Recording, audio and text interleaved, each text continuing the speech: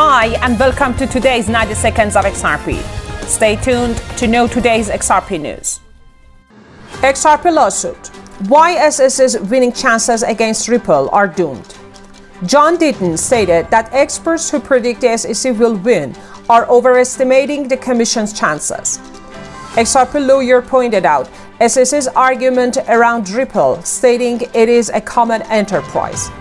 However, Ripple has already forced the commission to admit that holding XRP doesn't give a holder rights in Ripple. Ripple owes nothing to XRP holders. XRP investors file class action lawsuit against Coinbase. Here's why. The XRP community has brought a class action lawsuit against Coinbase, which doesn't support the distribution of the airdrop of FLR. The complaint alleges that Coinbase publicly agreed to distribute the airdrop among XRP holders.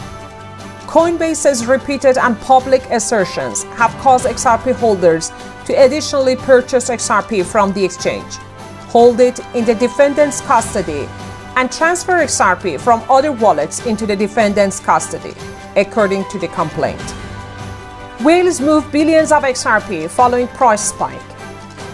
The broader cryptocurrency market has seen improvement in investor sentiment in the last weeks, and so has XRP. A recent whale alert report showed the movement of nearly 429 million tokens on multiple whale addresses in the last 24 hours. You can see XRP price. Don't forget to subscribe and don't miss my daily 90 seconds of XRP.